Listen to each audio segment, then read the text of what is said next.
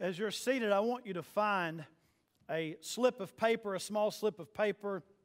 You can use your bulletin and something to write with. It doesn't have to be anything major, just a scrap piece of paper. You can write something on. You're not going to be writing an essay or anything, just a short statement. Once you get that piece of paper, maybe a writing utensil, maybe one of the pencils in front of you, if you need to, there are some envelopes you can write on. I hope Miss Claudia and Miss Opal don't give me dirty looks because we're going to have to replace all the envelopes this week. But if you need an envelope to write on, you can do that. And I'm going to, once you're ready, here's what I'm going to do. I am going to ask a question, and I'm going to state it twice. And as soon as I finish asking it, I'm going to time 7 seconds. And in that 7 seconds, which I know that doesn't seem like a long time, but it really is. 7 seconds is actually longer than you think. And so I'm going to give you 7 seconds to write down an answer to this question. And after 7 seconds, I'm going to say stop and don't write anything after that. And I'm going to see what we get. Okay, so I'm going to ask the question. I'm going to state it twice, 7 seconds. And whatever you have written down at the end, that's it. Don't write after 7 seconds. I'm going to trust you to just honor system. We don't have cameras or closed-circuit TV watching to see who writes after the 7 seconds. I'm just going to trust you to do that. Okay, so here's the question. 2 times in 7 seconds, right? Wait. What is the number one thing you see that is a sign of Christmas for you each year? What is the number one thing you see that is a sign of Christmas for you each year? 7 seconds. 3, 4, 5, 6, 7. Okay, stop. Some of you are getting all sweaty. I'm just nervous. You're timing me. I'm nervous.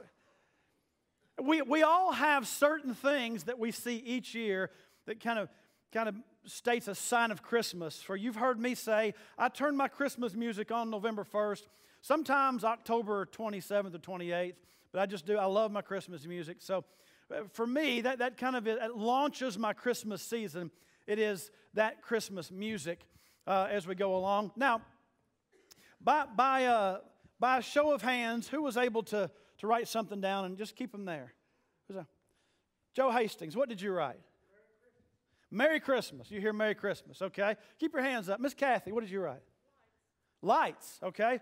Lights start showing up. Now, you got to be careful because some people put Halloween lights up. It's not the same thing, okay? It's not the same thing. Miss Joyce, what did you write? Decorations, okay? Erlene? Nativity scenes? Candace, what did you write? Family. Very nice. I like it. I like it. I see a hand up right there. Yeah. Yes, ma'am. Santa Claus. And then I heard another somebody say Christmas tree? Christmas tree. Ryland, one more. Christmas tree. Okay. See, so there are a lot of different answers, but for each of us, there are these things each year that kind of trigger the Christmas season. It's kind of a sign of Christmas. It's true. These things we just mentioned and many more are the things we kind of view as the sign of Christmas. But how about this? Generally speaking, right? Generally speaking, we begin to anticipate the Christmas season to kind of roll in early November. And I realize some people complain, boy, Thanksgiving just kind of gets ramrodded. I don't know. I ate a lot at Thanksgiving. I don't recall it getting ramrodded. I enjoyed my Thanksgiving greatly, so I'm just saying. But Thanksgiving starts early November, and most of us kind of expect that. But here's the thing. The signs of Christmas for us generally start November-ish. But how many of you know that the signs of Christmas started long before that? The Bible speaks of the signs of the coming of Christ, which, by the way, that is Christmas, the first coming of Christ. God stepped out of heaven and came to earth. That was the first coming of Christ. The Bible speaks of the signs of Christmas long before November. Let me ask you a question. You say, Pastor, all these questions you're asking us, I didn't expect to get to ask all these. Well, that's just sometimes the way I roll.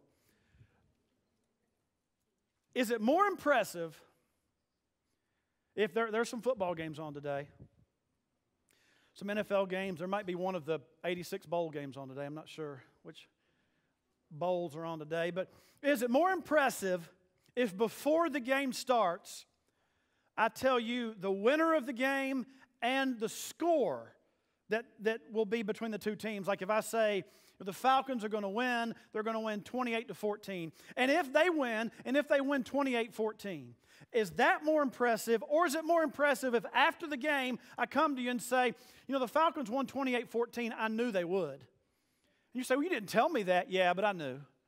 Which is more impressive? If I tell you about it before the game, or if I tell you about it afterwards? Before. How come? Yeah, it's like special knowledge. That second question, you're like, Pastor, that's such a dumb question. I don't even know how to answer. Right? Because if you predict it before it happens, it's much more impressive than if you talk about it after the fact. It's a prediction. It's impressive. There are statements throughout the Old Testament that predicted the first coming of Christ. And not only did it predict the first coming of Christ, but great details about the first coming of Christ. Do you know there are statements in the Old Testament that predict how the Messiah will be killed? Do you know, it's not only that, but do you know there are statements in the Old Testament, thousands of years. You say, well, Pastor, how do you know that was real? We verified the books of the Old Testament are thousands of years old. We know that. And there are statements in the Old Testament about specifically how the Savior would be crucified. Not only that, but how the Savior would be beaten and dealt with and persecuted. There are statements in the Old Testament thousands of years before the coming of Christ that predict how He'll die. And by the way, there are historical sources outside of the Bible that speak of the death of Jesus. So we know He was a historical character. That's a fact. Hundreds of years ago, they used to question the historical Jesus. When I was in college, I read a book by basically a liberal theologian called The Historical Quest for Jesus. And there was this debate years and years ago, centuries ago, and even decades ago, about whether Jesus was actually a historical figure. Did He actually exist? Or maybe He was just a myth created by the biblical authors. Well, now, historical evidence has verified, even outside of the Bible, not that we necessarily need that, but it does establish that there was a historical figure named Jesus of Nazareth. And so to question the historicity of Jesus would be like questioning the historicity of George Washington. He's a historical figure. And the things that happened to him are history, are a matter of record.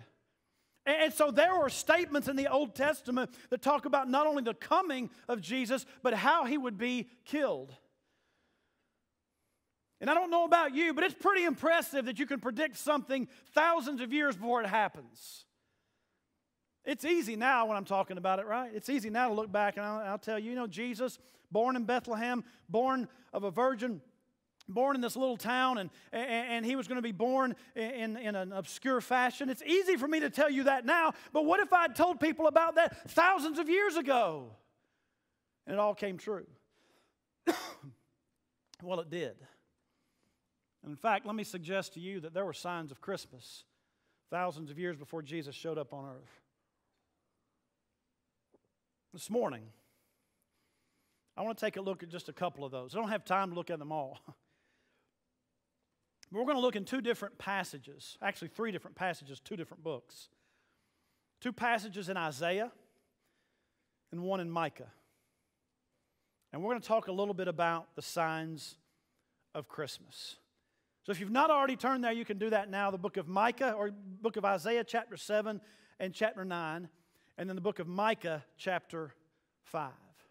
I want to go ahead and read these passages. They're not long. I want to read them, and then I'm going to go back and we're going to talk about the signs of Christmas. Listen, folks, from the beginning of Isaiah and early in the Old Testament, the signs of the coming of Christ have been prophesied. From Isaiah and Micah, and all through the Old Testament, the signs of the coming of Christ have been prophesied. Now watch this. Before we read these, I want to lay something out for you. As we look at the signs of the coming of Christ, which is Christmas, right? Here's the question I want us to walk away from here with. What signs do I see of the birth of Jesus in my life? Okay, now watch. Jesus was God come out of heaven to earth. That's Christmas, right? Do you realize every time someone is born again, they are experiencing kind of a personal Christmas? That is God coming out of heaven to come and dwell within them. How many of you know if you're born again, the moment you were converted, forgiven of your sins, Christ, God came out of heaven to live within you? It happened to me when I was born again. If you're born again, Christ, God came out of heaven to live within you. So in a very real sense, your time of salvation was like your own personal Christmas. So whenever it was you were born again, you can kind of celebrate your own little personal Christmas time. God come out of heaven. And so the question I'm asking is, as we look at the signs of Jesus' birth in the world, then I want to ask, do we see these same kinds of signs as Jesus is born in our lives? Isaiah chapter 7, verse 14. Therefore, the Lord himself will give you a sign. Behold, the virgin shall conceive and bear a son, and shall call his name Emmanuel. Now look at Isaiah chapter 9.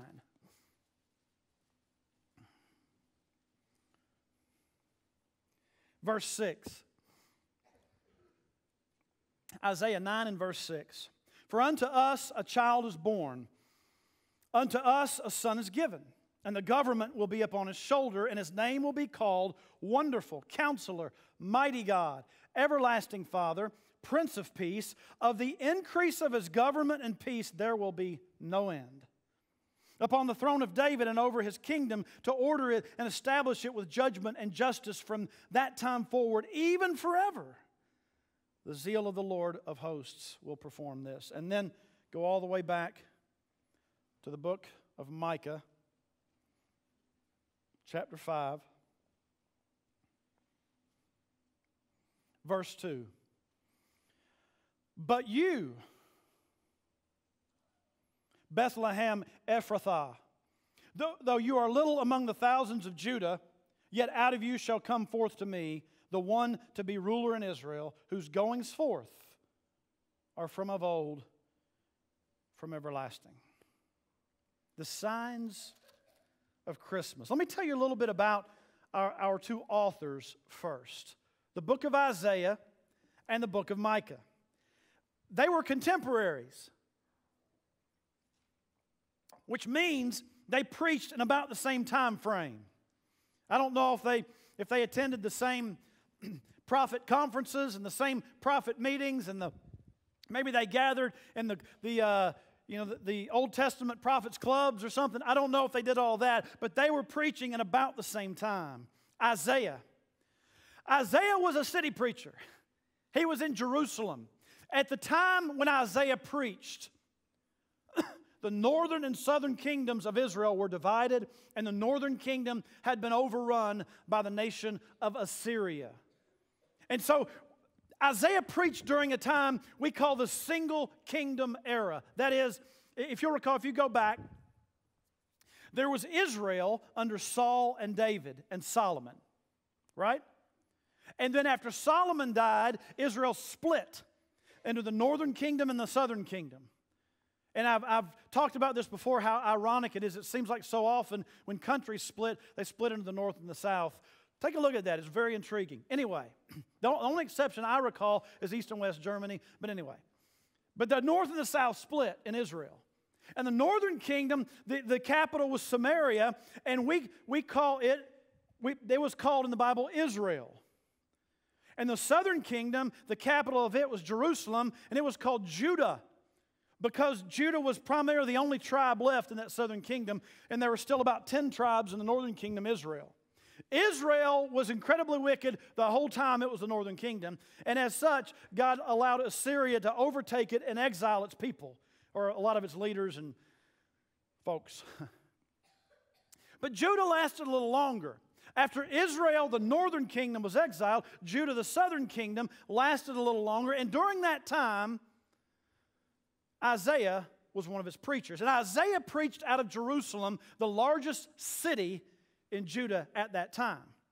Isaiah, some have called the evangelical prophet. Let me share with you just a few prophecies of the coming Messiah Isaiah shared. Now, don't go looking these up because I'm just going to list them off kind of bullet style. But just listen, or maybe you want to jot the references down if you'd like, but just listen. The evangelical prophet spoke of the virgin birth of Christ in 7:14, the names of Christ in 9:6, his ancestry in chapter 11, verse 1, his announcer in chapter 40, John the Baptist, that is, he spoke of John the Baptist, Isaiah did. Isaiah spoke of the torture before the crucifixion of Christ in chapters 50 and 52, his death for our sins in chapter 53, and his burial also in chapter 53. These are all prophecies and predictions Isaiah made about the coming Messiah. And so as such, he's often referred to as the evangelical prophet. Tradition says that this big city preacher got on the wrong side of the king Manasseh. Now you have to understand, when Isaiah preached, there were good kings and bad kings that kind of went up and down, and so there were challenges connected with that. Tradition has that Isaiah was placed in a hollow log and sawed in two. In fact, Hebrews chapter 11 speaks of the prophets, some of which were sawed in two. It doesn't actually specifically mention Isaiah in that Hebrews 11 chapter, but we know that according to tradition, Isaiah was sawed in two after he was placed in a hollow log. And so that was Isaiah. Now, we don't know nearly as much about Micah. Isaiah is what's considered a major prophet. Not because he's more important, but just because his book's longer. And Micah, he's one of those little minor prophets. Not because he's less important, just because his book's shorter. Micah, we don't know as much about him, but we do know this. He was a country preacher. He wasn't in Jerusalem. He was out in the countryside preaching. Kind of like Hawkinsville, right? And Micah was threatened by a lot of the forces coming in from the outside. And listen, the common people at that time, the worst thing about it was not only were they being threatened by forces from the outside, in many cases the common people out in the country, the poorer people, were being exploited by the wealthy who were actually Israelites. In fact, some of Micah's preaching was calling out the people who were exploiting the poor. Things like lottery and anyway. We won't go there today. I'm just saying. The wealthy people were exploiting the poor. And Micah rebuked them for that. And so in the midst of these two guys, one city preacher in big city, one country preacher out in the countryside, two very distinct styles, but both spoke prophecies about the coming Messiah. And I want to take a few moments and look at three signs that we see that Isaiah and Micah spoke about the coming of Christmas, of Christ, of the Messiah. That is, three signs of Christmas. And not signs that started in November, but signs that started thousands of years ago, signs that were mentioned thousands of years ago, thousands of years even before Christ was born. I realize it's been a couple thousand years since Christ was born.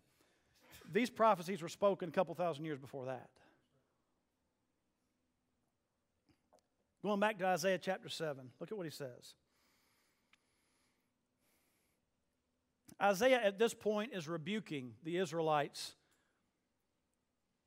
who were economically wealthy. You hear me? But spiritually, they were poor. They were impoverished. Financially, they were doing great. Morally and spiritually, they were in trouble. Sound familiar? Happens a lot. Sometimes the worst thing that can happen to God's people is prosperity. Some of the greatest churches in the world were birthed in the crucible. Some of the greatest songs we sing in the church were birthed in the crucible of life in the difficult times. And sometimes prosperity. I would submit that the church in America is in trouble in some ways because of our prosperity.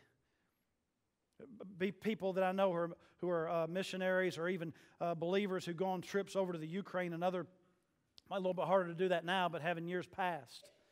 Go to these places where the income's low and it's cold, and we'll watch people walk miles to church in negative 10-degree weather and sit there for 3 hours in a building with no heat and ask for more.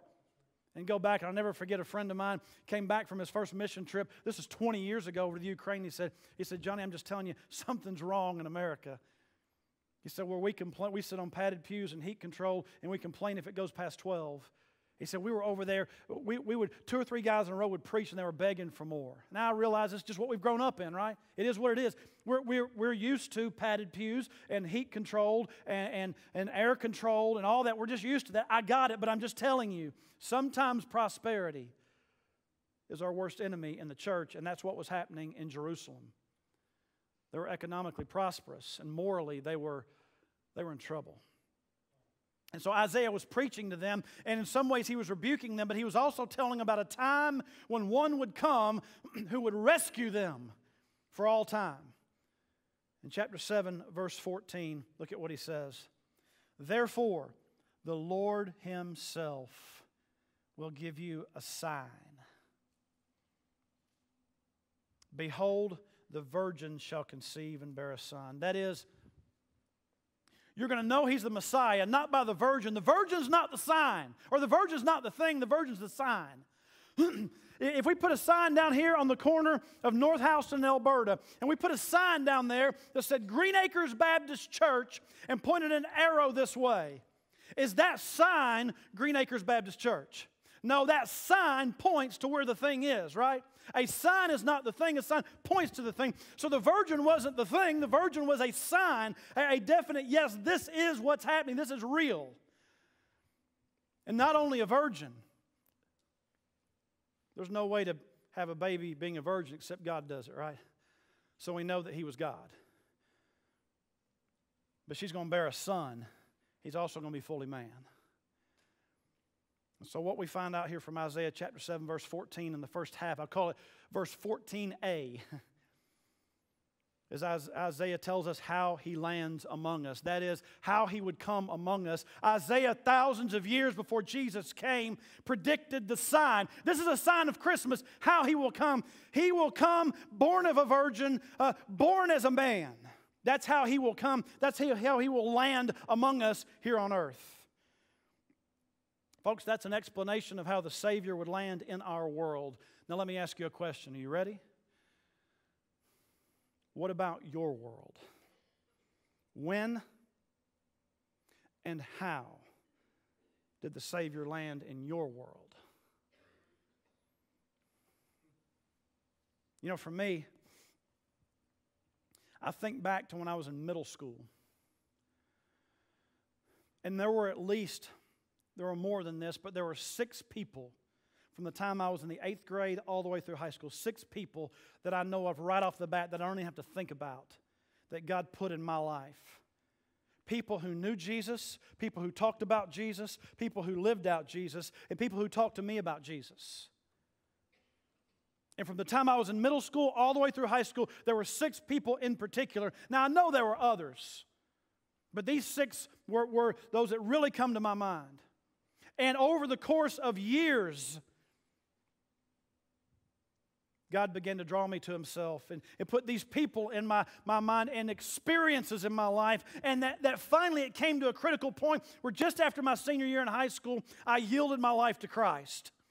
It was a real time. It was a real situation where I confessed my sin to God. I received the forgiveness of sin, the substitutionary death of Christ into my life, and I trusted my life in him. And it is that time, that's how he landed in my life. That was kind of how Jesus became Christmas in my life.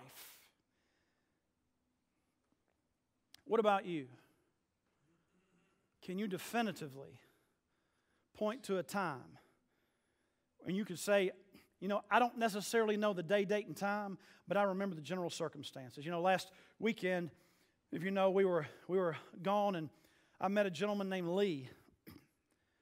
And Lee and I began to talk about the Lord, and boy, we really kind of struck up, even just in a day or two, struck up a friendship. And Lee's born again. He's a chemical engineer. Really, really intelligent, sharp guy. He said, you know, Johnny, I have to admit, I cannot tell you the day, date, and time where I was saved. But I can tell you the general time frame, and I can tell you what was going on in my life, and I can point to that and say, I know that's when I became born again. That's when I came to a place where I confessed my sin, and I believed on Christ as my Savior, and I trusted Him. And I don't remember the exact day, but I remember that time frame. See, he can remember how Jesus landed in his life. And I'm just asking you, is that something sitting here today you can definitively say, I remember how Jesus has landed in my life? Isaiah predicted that Jesus would come out of heaven, God would come out of heaven and land on earth to a virgin, born a man, and He did it. It was a definite set of circumstances where God came to earth. And I'm telling you, it is not a vague thing. Don't tell me, hey, do you know Christ is your Savior? Do you know for sure you're going to heaven when you die? And you tell me, well, I hope so. Don't tell me that. I'm telling you, the Bible says that we can know absolutely for certain a definite experience where Christ comes and kind of becomes Christmas in our lives. God come to earth. The same way Jesus, the Messiah, had definite details of coming to earth, Jesus, the Savior, there should be a definite experience in your life where you came to Christ. And then look again at Isaiah chapter 7, verse 14. Therefore the Lord Himself will give you a sign. Behold, the virgin shall conceive and bear a son, and shall call his name Emmanuel. Wait, I thought his name was Jesus. I've actually got a sermon I've preached here before called Emmanuel. I thought his name was Jesus. Well, the name Emmanuel means God with us. It's describing in the biblical times, a name was not only a title, but it was a description, oftentimes of character and who a person was. And so Jesus, Emmanuel, that is God with it. God came out of heaven to us. And then look at Isaiah chapter 9 and verses 6 and 7. Verses 6 and 7 of Isaiah 9 say a whole lot about who Jesus is and how He leads. Watch this. For unto us a child is born, unto us a son is given, and watch this, and the government will be upon His shoulder. Bless His little heart. I wouldn't wish that on anybody. Well, wait, except an omnipotent, omniscient, omnipresent, sovereign, immutable, perfect, holy, loving being, and that would be God. Says even the nations of the earth ultimately depend on God whether they realize it or not. And His name shall be called Wonderful, Counselor, Mighty God, Everlasting Father, Prince of Peace. Of the increase of His government and peace there will be no end. Time and time again in these verses, it gives names to Jesus, describing Him. Which one is it, Pastor? Which of these names? It's all of them. You know how many names it takes to even begin to describe Jesus? And then we run out of words. We don't have enough verbs. We don't have enough adjectives. We don't have enough adverbs. We don't have enough nouns. But we do the best we can. And all these names, they describe not only who Jesus is, but watch this, how He leads us. He leads us as a counselor. He leads us as a father. He leads us as a Prince of Peace. He leads us as wonderful. He leads us present with us, on and on and on. Look at Micah chapter 5 and verse 2. But you, Bethlehem, Ephrathah, though you are little among the thousands of Judah, yet out of you shall come forth to me. Watch this. The one to be ruler in Israel, whose goings forth are from of old, from everlasting. Translation, He's eternal. This is how He leads. Listen, one of the signs of Christmas was how He landed among us. Another sign of Christmas is how He leads for us. He leads with power. He leads with peace. He leads with joy. He leads as a counselor. He leads as a father. And part of the beauty of Christ is the power and yet gentleness. Oftentimes we don't put those in the same sentence or the same person, right? Or the same place. Remember years and years ago, there was this commercial. Y'all remember the commercial of the big old bull walking through rows of china and crystal? What was that? Was that some kind of a investment firm? I don't even get what that's about. But anyway, I just remember the picture. Right? You don't, the thing you don't want, if you have a shop and you're selling expensive crystal, you really don't want a large bull walking through it. Unless it's that bull in that commercial, and apparently he can just... He's this great power with great gentleness. That's Christ. And you begin to wonder, all these names seem to be different. One name is power, one name is gentleness. Those are two different things, but they all apply to Christ, and they explain how He leads us. Listen, folks, when Christ came to earth, He came in a particular way to lead us. And listen, when Christ came into my life, He came in a particular way to lead me. There should be definite signs in your life. If Jesus Christ is in your life, there should be definite signs of Christ leading you. In the same way that the prophets predicted Christ would lead the world, Christ will lead us in changes of attitude, speech, actions. Listen, with Christ's leadership in your life, He will lead you to have certain actions, certain attitudes, certain words, certain behaviors that reflect Him because He's leading you that way.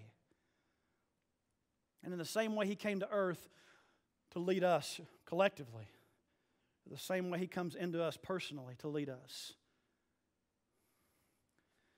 You know, Alyssa and I, my wife and I, who are now 23 and a half years in, we dated even back in high school. I don't remember where the point was where we figured out we had known each other longer or been together longer than we hadn't, if that makes sense, in our lives. And I remember last year, after Andrew's birthday, Alyssa pointed out, she said, you know, he was now the age, actually 2 years ago, he was now the age that you were when we were dating. And that kind of boggled my mind. It really did. It still kind of boggles my mind. Huh? And last year, during the baseball season, before the baseball games, they call the players out by name, and they run out to the home team runs out to the first base line, and the visiting team runs out to the third base line, and they call them out by name. And Alyssa said, I got to tell you, I was sitting there watching, and they called Andrew's name out, and he ran out. And she said, I just had this flashback of you running out on the football field. She said, it looked just alike. She said, he was just like you. Now, I didn't teach him that. If I was going to teach him, I'd rather teach him to run like some Major League Baseball player, not me. But my genetics are there. I mean, my DNA's there. You can't help it. I'm in Him. Now listen, Jesus, if you're born again, if you have a personal Christmas, that is, God has come out of heaven to live in your life personally. Jesus Christ lives in your life. And as such, whether you know it or not, He is living out certain characteristics of Himself through you. And if He's not leading you to that, if there's not progressively more and more characteristics of Jesus being lived out in your life, folks, there's a problem. In the same way that God came out of heaven to lead us collectively, Jesus came out of heaven to live inside you and lead you collectively. Do you know what obedience to God is? It's just Jesus doing what Jesus does through me. That's why when we blow off disobedience, not clear acts of disobedience. It may be the way we live. It may be where we go, who we marry, how we talk.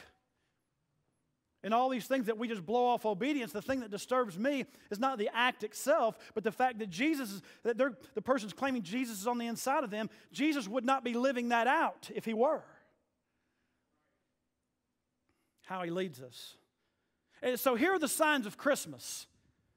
How He landed among us. How about your personal Christmas? When did He land in your life? Here are the signs of Christmas. How He leads for us. He leads as wonderful counselor, Almighty God, Emmanuel. And by the way, He comes into your life personally to lead that way for you if you know Christ. And if that's not happening. And then one more thing. Look again at Micah chapter 5. But you, Bethlehem, Ephrathah, though you are little among the thousands of Judah.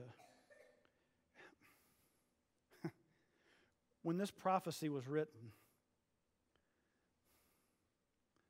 Bethlehem was Kathleen, Georgia. Who is from a really small town. I mean really small, like 500. Miss Claudel, where? Dexter. Yeah. Who else? Carl, I saw you raise your hand. Yeah, except we know about that because of Little League. So it's become famous. There's some of these little small towns that nobody's heard of other than us and the 500 people who live there. That was Bethlehem. Folks, we're talking about Bethlehem thousands of years later. Are you kidding me? Bethlehem's all over the place. It's Kathleen, Georgia.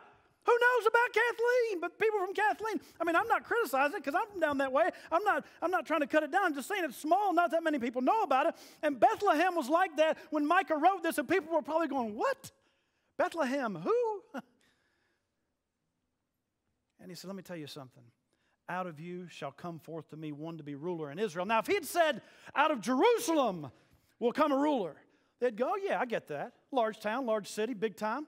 It's like saying somebody came out of New York City and became famous.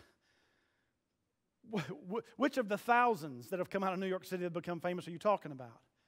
Small towns. You know, they put up a sign. Somebody comes out of there and plays professional sports or is a professional singer or whatever, you put up a sign. Home of so-and-so, because that's the only person who's ever come out of there that's famous. Because it's a small town. But watch this. You are little among the thousands of Judah, yet out of you shall come forth to me the one to be ruler in Israel. There is this place where God came to earth. The place, Bethlehem. Oh, Pastor Johnny, that's a famous city. Well, it is now. But I'm talking when this was written thousands of years ago, nobody knew of it. You know why that city's famous? Now, if you lived in the Middle East, you might know Bethlehem for more than that. Right now it's controlled by, not by Israelites, not by Israelis, but Palestinians. But that's people who are really into the politics and all that. The average person, you say Bethlehem, what do they think? Jesus. If you know anything, I realize there are some who know nothing about the Bible or God or Jesus. I got that. But the average person who knows something about the Bible, something about Christmas, even if they don't believe it, if you say Bethlehem, they can at least connect it with Jesus, right? The only reason Bethlehem is famous is because Jesus came there. And so a sign of Christmas, watch this, not only how he landed among us, not only how he leads for us, but where he lives around us. That is a sign of Christmas. Now watch this. You say Jesus was born in your life? You say Jesus was born in my life. He came. I've had my personal Christmas. When I say Bethlehem, we think of Jesus, don't we? When people say your name, what do people think of? Is it Jesus? Because I'm telling you, if he's living in your life, increasingly, when people say your name, they'll think of Jesus. In the same way Bethlehem was made famous by Jesus, if you're made famous, let it be because of Jesus. I'm going to name some cities. Okay, I'm just going to name some cities, and I want you to shout out the first name or activity or event that comes to your mind, right? Maybe it's an industry, maybe it's a person. I want you to shout the first thing that comes to your mind. Detroit, Michigan. That's what I thought. It's at tough times, but we still think of automobiles, right? When we think of Detroit. Washington, D.C. Be nice. I should have prefaced that one, Pastor Micah. I heard politics. I'm not going to say what else I heard. How about this? Carl, I might not let you answer this next one. Hershey, Pennsylvania. Milton Hershey. Orlando, Florida. Disney World. And I was listening for Mickey Mouse too, right? Listen, there are certain cities that are tied to certain people or ideas. When I say Bethlehem, Jesus is tied to it. Now watch this. God came out of heaven, came to earth, to a city called Bethlehem, and now people recognize Jesus when they see Bethlehem. When we say Bethlehem, we then think of Jesus. When people say Johnny Ellison, God help that people would think of Jesus. You want to know a sign of Christmas? It's where He lives around us. God help me that my life would make Jesus famous the way Bethlehem has. And vice versa, that when people say my name, they would think of Jesus the way when they say Bethlehem, people think of Jesus now. Because when Jesus shows up in a place, He makes Himself famous. That's good preaching, Pastor.